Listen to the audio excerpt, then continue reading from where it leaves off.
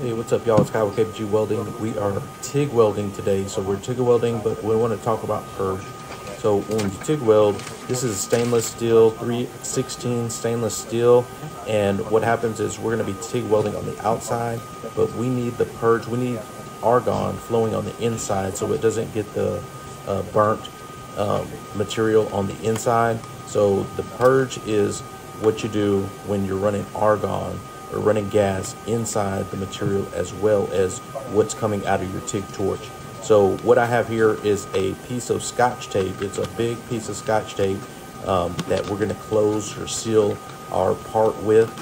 We got the front here or the side here, and this is where we're going to cut our cord as well. But we had to wrestle with this a little bit, so it's big. It's a good thing. You can use cardboard. You can use other materials, cardboard, and then tape it. But this is just one big piece of tape, which worked pretty good. So there's 3 openings on here. So I'm going to do the front, the sides, now the back. Now, as you can see, I really wrestled with this Scotch tape. It was some good solid tape. It stuck to itself real well. So what happens is we'll get this aluminum or this stainless steel part. As I continue to wrestle with the tape, we'll get it across that. That's a longer opening, and we finally get it on there.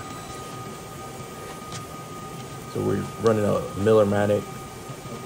No, not a Millermatic. It's a Synchro-Wave 350 what we're TIGging today. And again, we're running 100% argon inside and out, working off an acorn table. And we have this propped up because the plate that needs to be welded is on the side. So try to get it and it's a pretty heavy piece, so you can't just move it around. Had it propped up so I could get a better angle for the actual weld. So we got it wrapped up now, got it sealed up. Now we have to insert our line for our argon. Just trimming some of the excess. That's where I'll be welding on that side. Got pretty close, so that's the only reason I cut that. And then we'll create a port for it, just a little port anywhere in there.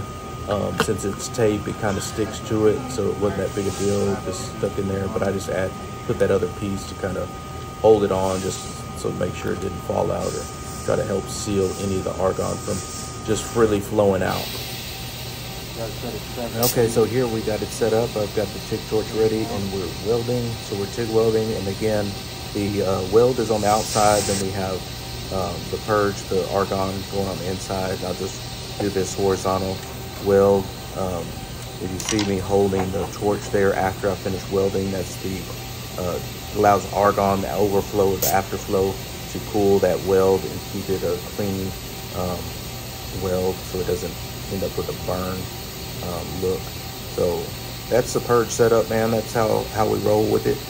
Thanks for subscribing. Be sure to, if you haven't, give us a like, subscribe, comment, tell us what you got, talk about me, whatever you need. Any insights you have, any questions you have, please put them in the comments. Reach out to us. We're here to serve. Thanks for checking us out, KBG Welding.